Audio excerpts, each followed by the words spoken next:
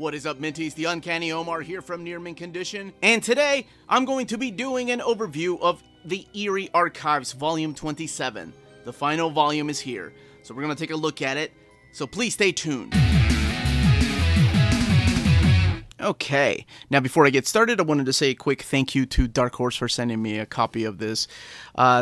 This is the final volume. Over there is Volume 1 of the series when it started. And that was 10 years ago. So a decade, these books have been coming out in this format, in this archive format.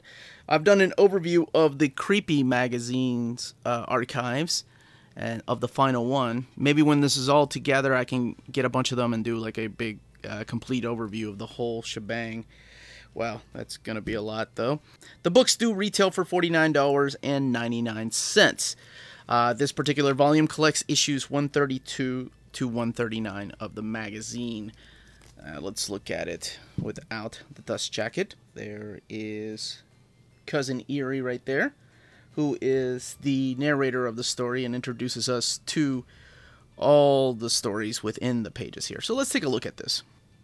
Now, the book is due out on August 21st. So depending on where you get your book, sometimes places like Amazon will have them a few weeks later. So here is the contents. And, alright, let's dive in here. So each one of the covers is colored. There is Cousin Eerie. Like I said, he kind of is like the Crypt Keeper from Tales from the Crypt.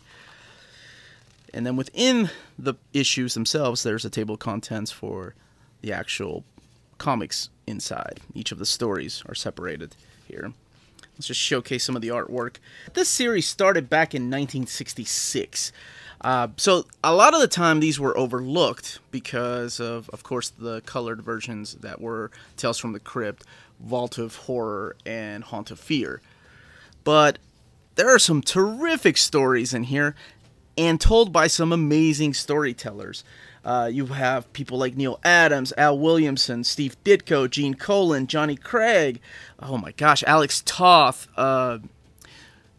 I'm forgetting so many names, I'm sure. Frank Frazetta doing a lot of the covers. Louise Simonson got her first editorial job doing this when she was known as Louise Jones. Look at this gorgeous artwork. And yes, it's in black and white, but it's so beautiful to look at.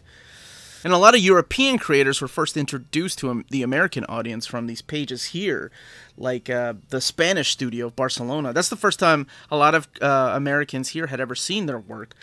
So you have the work of like Jose Bea, Isidro Mones, and Jose Gonzalez, to name a few. Now, this is a pretty cool rarity here. You have a page in color. Now, there's a reason for that, because it adds to the story. Now, each one of these stories within these pages is a standalone story. Yeah, you don't need to read anything before these stories to be introduced to these characters, because these are kind of, like I said, like Tales from the Crypt, an anthology of like horror and sci-fi stories told through the eyes of these creators. However, I will say that there are some ongoing stories, not in every one of them, like Dax the Warrior, who was kind of like a Conan character. Vampirella does make an appearance here, by the way, in the early pages of Eerie and Creepy, and then she went on and got her own magazine. However, those archives are owned by Dynamite, not Dark Horse, so they are published by a different company. And I don't know exactly how they're collecting those, because I don't collect those. I probably need to start.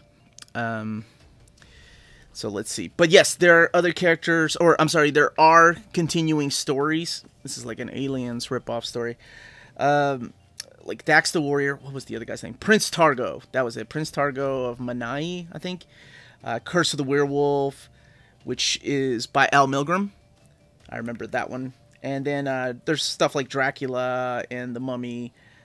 And man, there's a lot of color pages in this one. So for the most part, though, they are in black and white.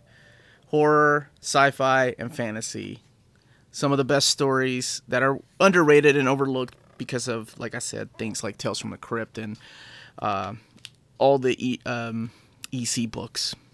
Now, the original series ran from 1966 all the way to 1983. And some of these stories have been reprinted before by other publishers, but this is the first time that we've had the complete collection. This is really cool, sorry. The complete series, all under 27 volumes. And I know that's a lot because there's 29 of Creepy and there's 27 of Eerie. But man, that's some of the best comics written and drawn ever. This is what I was looking at. It's the awards for excellent writing, artist. It's pretty cool. 1981 awards. Yeah, because like I said, this series ended in 1983. These all have sewn binding, and they all have, like I said, this beautiful leather-bound cover with the little stamp. Like the Creepy magazine, or the books have Uncle Creepy, and this has Cousin Eerie on it. In the back here, there's... oh, damn it! See, I even forgot about Bernie Wrightson and Richard Corbin. I did mention Steve Ditko and Alex Roth, though. Oh, El Cid, right. Here I am talking to myself. So, over here, you have all the volumes that are available. I want to say they're still in print. Don't quote me on that, though, because there are some that I'm still missing, too.